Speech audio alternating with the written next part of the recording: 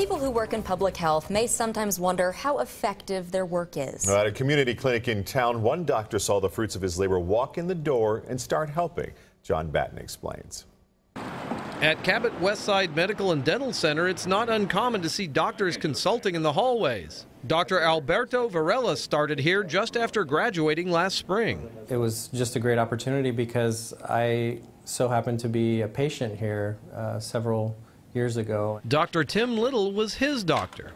And then he came back as one of our dentists and has been a great addition to the staff. Cabot has been a part of the West Side neighborhood since 1906. Now it serves nearly 8,000 patients, most of them women and children. Many are low income, many are uninsured, and almost all speak little English. The bilingual staff at the clinic makes treatment more effective. It helps as far as our health care because you can do better care if you're actually speaking straight to the person rather than through an interpreter.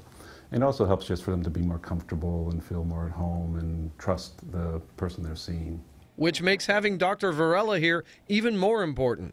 It's really, kind of a full circle sort of thing, obviously, and it's a real nice example to the kids that come and see him. They can see someone from the community, someone who's a patient here who really made it. Dr. Varela sees returning here to serve as a blessing. To be able to come into a place where I was very comfortable and knew the people and be able to give back to the community. A journey full circle that continues to help people in need. John Batten, 41 Action News.